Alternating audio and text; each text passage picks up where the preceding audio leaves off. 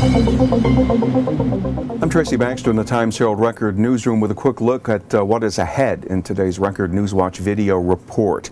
A number of area gas stations are out of gas as the result of the run on gasoline fueled by the continuing power outages in northern New Jersey and parts of Orange County.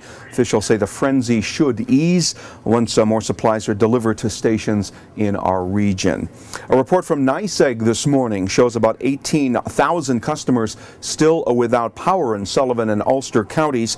Orange and Rockland Utility says roughly 49,000 of their customers in Orange and Sullivan counties still do not have electricity.